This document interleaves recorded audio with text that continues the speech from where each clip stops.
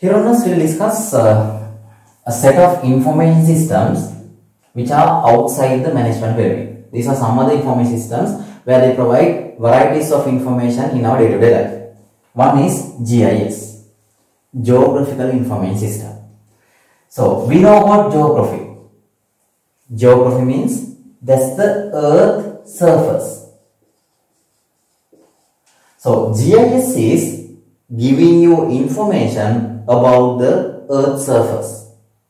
So then sometimes in the earth surface we have trees, we have rivers, we have roads, we have buildings. So they are built into the surface of the earth. Now if there's a system where they give you information related to the earth surface, that's called as GIS in our ICT syllabus.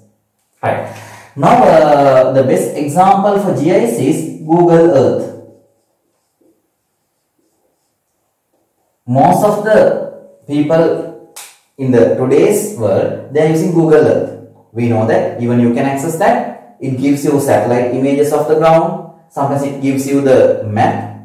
So then this is a type of GIS. Similar to that, we can go for Google Map. That's another package that's giving you the mapping or the road map, river map, and many other details related to the geography. And sometimes some other systems are there, ArcGIS. So there are some advanced GIS packages to create the maps and even to analyze those maps, unlike the basic Google Earth, Google Map. So the point is GIS, a software system to provide you details or information about the earth surface. Then all these GIS packages are providing you information in the form of GUI, graphical user interface. Then people can easily find the surface, find the images based on the graphical objects that they use. Then you go to the next system, KMS, Knowledge Management System. So this is another system. This is mostly suitable for enterprises or companies. We'll see what it is. This is a system to manage the knowledge. What is knowledge? Sometimes it may be the idea you have. It may be one of your experiences. So they are the knowledges we have. Those knowledges can be shared or can be distributed with the help of KMS. So this is giving you the correct knowledge, the specific knowledge to the expected person. As an example, there's a company where they use a KMS. Normally I mean that KMS is running in a certain server. So all the knowledge of their employees are saved into the KMS. Say that there's a newly joined employee. Now he is meeting with a certain problem. As an example, in the bank, the employee meets with a certain problem. Then to overcome that, he needs to ask that problem from one of his seniors. Then he has to walk to the next employee. If he's a senior, he's asking that question, and then he may give his experience. But if that is not the correct answer, this person is also getting the knowledge in the wrong way. But under the KMS, it's not the situation. When there's an employee who gather a new knowledge, if it is the correct knowledge, he may push that. He may upload that into the KMS. Then the KMS is having that knowledge. Then whenever another employee needs or meets with the same problem, he may query that. He may inform that to the KMS through the interface they have, through the software they have. And this is querying that, or he is searching that problem and giving the correct information, correct knowledge to the right person. So this is one such example how the KMS can work. Then the idea behind the KMS is giving the correct expected knowledge to the right person through the ICT based system. This is again accepted into the organization to share the knowledge of their employees easily as well as without having any doubts. If the employee is going to the other employee and ask that question, it takes time and it wastes the time of these people. But now the electronic system gives the knowledge to the right person at the right moment. Now we are going to the next system called as CMS, content management system. We'll try to get the idea from the topic itself. A system to manage contents. What are contents? Contents are the ones we fed, the ones we need to handle. As an example, in the bank environment, the contents are the bank balance, the money deposited. So they are the contents. So they are going to be managed, they can be managed using this sort of system. We'll see in deep. Now, these are mostly found in, the CMS systems are mostly found in our web-based environment, in the internet based on web. And they are already prepared packages. That's the benefit. They are already prepared. We don't need to make it. Content management. This system is already made for you. I don't want to have any technical knowledge.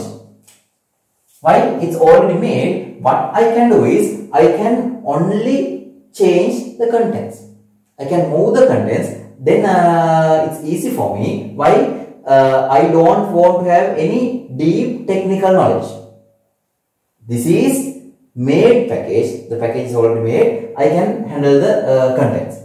And as the user, what I want to do is, I need to change only the contents. I don't want to worry about the technical concepts. Then I may go for one example called as Drupal. There is one such example for CMS. This is a software, or this is a CMS to develop a website. Normally we know that in order to construct a website by a certain person, he need to have a thorough knowledge on HTML, hypertext markup language. Then using the HTML codes, he may develop the page. So it's a big task, complex task in making the website using HTML by a person itself. But if you are going for Drupal, that technical part is done by themselves already. So we can get the Drupal as a package. What we do is, after getting Drupal, this is a web server, we are going to install the Drupal package. Once you install it, it makes the complete website in it. Website is made. So the home page and other detailed pages are made. This is a home page. They are made. But regarding the Drupal, do they know what is the title of the web page that we are going to make? Do Drupal know that what are the hyperlinks to be added? They don't know. But what Drupal does is, it may install the package into the computer and creates some sample websites using HTML. I don't want to know any HTML tag here. And then what we can do is, under the Drupal package, we can go to the control panel of that package and I can change the content. What is the title of the home page? And how many hyperlinks are to be included? What are the images to be added into the web page? So I can just select them and add them into the web page. And what is the next page? What is the title? And what are the images to be inserted? What are the text to be inserted? So I can insert the contents, the images, text, titles onto the web page after constructing it by Drupal. So I don't do any construction work. This is what the point behind the content management. Why? We manage the content only. We are completely away from the technical working. So then that's what I am summarizing this. So they are mostly found in the web environment and already prepared packages. So user needs to change the contents only. So I need to worry about contents only. And no need to have any deep technical knowledge. Quick in implementing systems. Why? Change the contents only. So then it's leading to quick implementation. And then easy maintenance. I don't want to do any other maintenance. Just change the contents through the control panel. And then the examples are Drupal. Even Moodle is another such a web-based package. This is mostly supporting the e-learning systems for schools, for universities. This is highly valuable. This is supporting you to create online quizzes like our Google Classroom. So we don't need type quizzes using the HTML tags. So we can quickly make it. And even we can do some other timing, even assignment submission, giving marks. So all of them are already prepared by the Moodle package. we just install them in the server and run them in the school or the college with the students. Right. So this is what the content management system is, supporting you to manage your contents. The next system is ERP, Enterprise Resource Planning System. This is said to be as a highly complex product. It's very complex. And also this is very expensive for the organization to purchase. So that ERP solutions are not suitable for small scale organizations. They are suitable for large scale organizations. Why? It's that complex and it's that expensive. Why it is that expensive? Why it is that complex? The reason is it is integrating, that means combining all the areas of the business. This is software to combine all the areas. The production area, customer service, human resource management, delivery, calling raw materials. So all the works of the organization are covered by the ERP. So it covers the entire enterprise, including all the management levels. The senior management, strategic management, middle management, operational managers, all of them are covered by the ERP. So that under the ERP, we have the integrated packages. The ERP is with the payroll. It is with MIS, DSS. If we have EPOS, they are also into that. And some other online systems. All of them are combined into the ERP solution.